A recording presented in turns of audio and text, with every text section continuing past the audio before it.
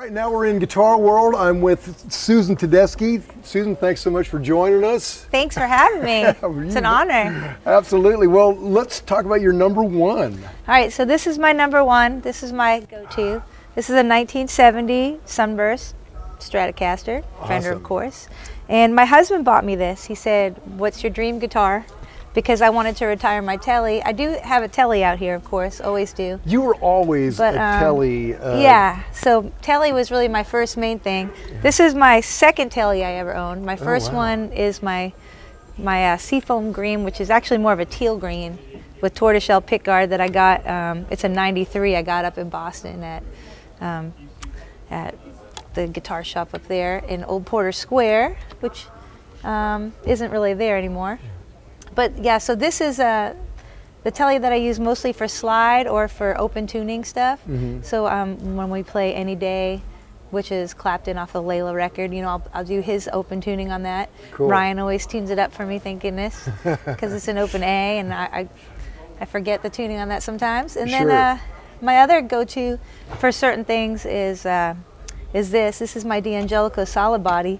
This was actually a prototype when they were first making them back in the States again. Oh yeah. They kind of go in between making them in Korea and the States. And then this one, it's a New Yorker. It's a solid body. It's gorgeous. I love this. Beautiful. Has beautiful tone. The pickups are, you know, standard humbuckers, but they're a little hot. So they tend to overdrive amps a little bit. You got to be careful. Yeah. Know what you're doing so you don't blow something up. But this is a great one. I'll tell you a little funny story. This big scratch on the back.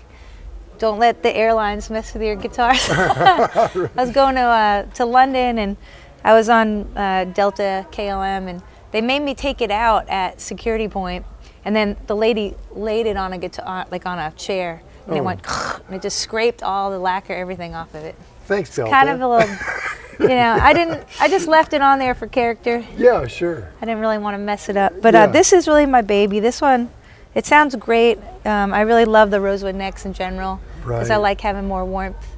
I really just want to be Johnny Guitar Watson and like T-Bone Walker, Magic Sam, that kind of stuff. Does that have the three-way switch then? Yeah, so this has three-way.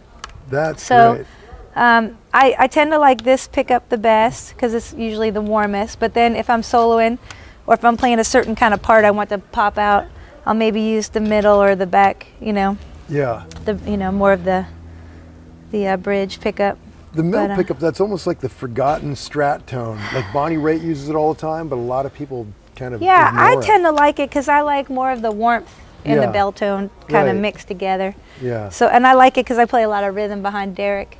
You know, I don't really want to poke out too much. Where I used to use this amp, you know, this guy all the time, my D'Angelico, but the pickups are similar to his. So since the pickups are so different, it's nice to have you know, different space allotted for different instruments in a 12-piece band. Right. So you can hear the difference. Yeah, it's like you got to find your frequency when there's that many people You on absolutely stage. do, for sure. And so yeah, I love this thing. This thing is solid. It works great and very Jimi really Hendrix. Comfy. That's so cool. Yeah, and it's my birth year. Oh, well. And Jimi Hendrix, I was born right after he died. Oh, well.